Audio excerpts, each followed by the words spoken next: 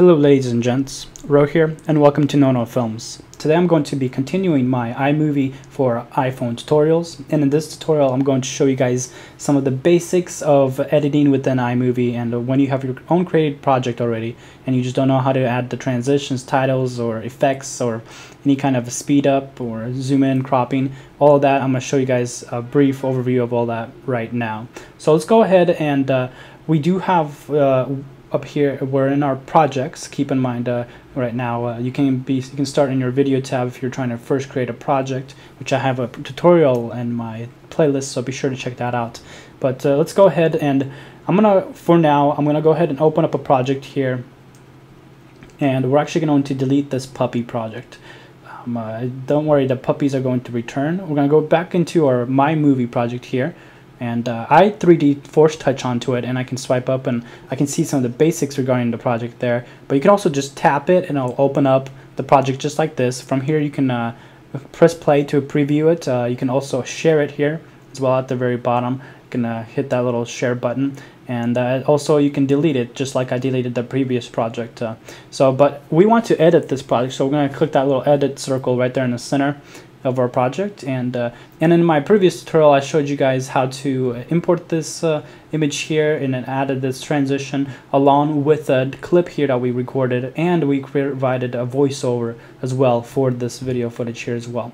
And keep in mind, I am swiping from left to right on my actual timeline down here. This is my timeline, and you can interact with everything on your timeline. If you click on them, it'll give you different options for each individual element on your actual screen here, just like this. And let's actually go ahead and start. Like, for example, this is an image, and if I simply click on an image, we're automatically put into this little scissor icon here at the bottom left hand corner. We don't have any speed up options or audio options because it's an image, but we do have text options, which we can go ahead and put down titles and text here as well by swiping left and right. We can choose between centered or lower.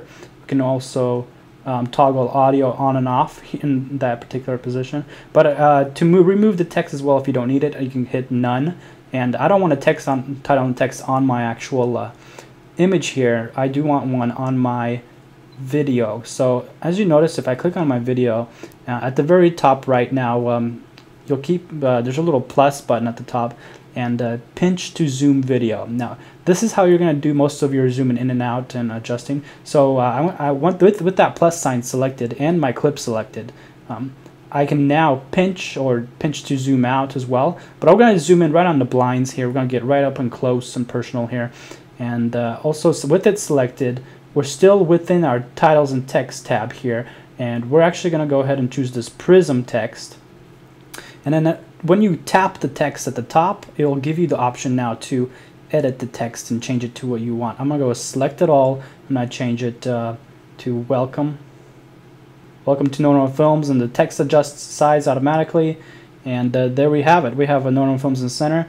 Now I'm not satisfied with the color of that actual footage, so we're going to go ahead and with that clip still selected, at the very bottom right hand corner we have this little three-colored palette here, which is going to be our effects. And we can go ahead and add a filter or an effect on our actual footage here, and that yellow is too much. Got the blockbuster blue. I do like the blue right there.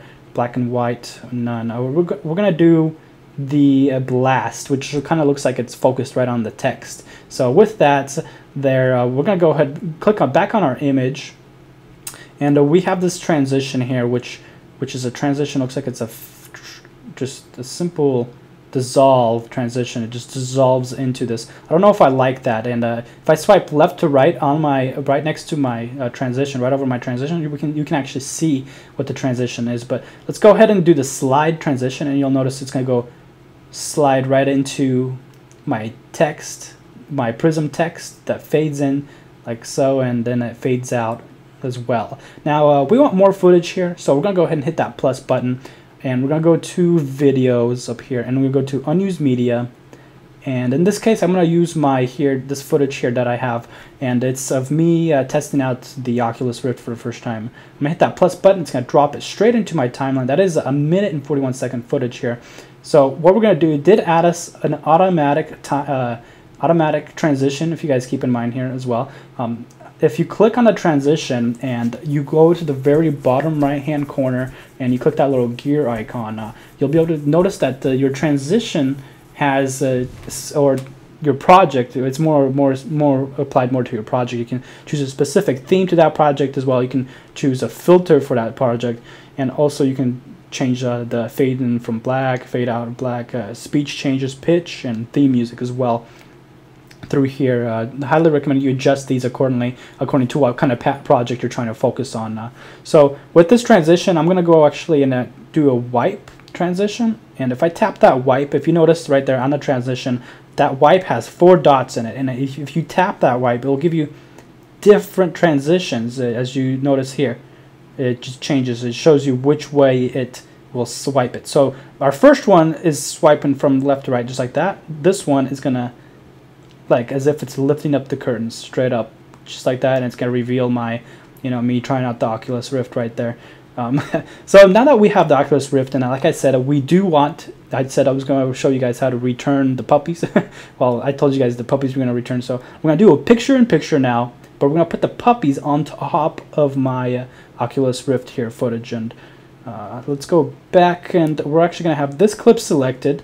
I don't think you have to have it selected, so we'll do it either way. Hit that plus button again, and this time we're going to go to unused media again, and we're going to click on those puppies, and instead of hitting that plus button, we're going to go to the 3 dots just to the far right there. It's going to open up additional options. Now we can just import the audio of the puppies in the background, but we don't want that, so we're going to go one more over. It's going to be like an overlay, then the picture-in-picture right there, and then the final one is the side-by-side. We're going to click this one right here for the picture-in-picture, and you'll notice the puppy video is now on top of my actual Oculus Rift testing. So now I was actually trying to move this puppy footage that I had up here right to the beginning here of my project, of my timeline of this Oculus footage, but apparently I can't. So I'm going to go ahead and delete it, and I'm actually going to move this right after transition moves up. We'll have the puppy come in as soon as the transition finishes. So when I hit that plus button, go on that puppy video, 3 buttons, the picture-in-picture, we'll notice that it actually puts it right there, right at the beginning of where I have my timeline marker right there as well. So now it's at the beginning. We can select our picture-in-picture, and if we actually, let's go back over it, and what I wanted to do now is actually I wanted to move it. So if you have it selected at the top right hand corner, you notice you got the plus. You can adjust it, pinch to zoom, you can zoom in. So I'm going to actually zoom in here, take out those black borders, and then also I'm going to use that drag to position, and I'm going to position this somewhere like right there in the center. So you can see me and the TV, and now we got some transitions, we got some adjusted views, and me out there trying out the Oculus Rift with the picture-in-picture of some puppy videos, and also the Oculus Rift. But this is some of the basic editing options you guys here. You can do so much more. I'll have more future tutorials coming out as well. This is not the only one. I just wanted to show you guys out there. But also keep in mind you have the question mark at the top right hand corner, which also gives you very basic information of where things are at and how to use those as well. But go ahead and when you go ahead, after you're done editing, if you click at the done button at the top left hand corner, it'll take you straight to this window where you can now export your project by hitting that little the square with the arrow out of it, basically export. And from here you have several different options depending on what app you have. Most apps you can export to, you can even airdrop it to a friend or iCloud, you name it, you got all the options. Thank you guys for watching. Catch you guys next video, and later. So let my life be the proof of your love. Let my love look like you. Hello ladies and gents, and thank you for joining me here after the credits. I do have a unique opportunity here. If you get this app called App Nana, now this is what the app looks like, but I'm gonna go to my invite. If you use my referral code right there at the top, M2326194, you'll get an instant 2,500 nanas straight to your account. There are also a variety of rewards you can get. Now you may also find this application in the App Store. If you go to search bar, you can search App Nana, just like that, and you'll see it's right there. It's App Joy. You can also search it by App Joy. and you can go ahead and download that right now. But go ahead and use that invitation code. Thank you, and later.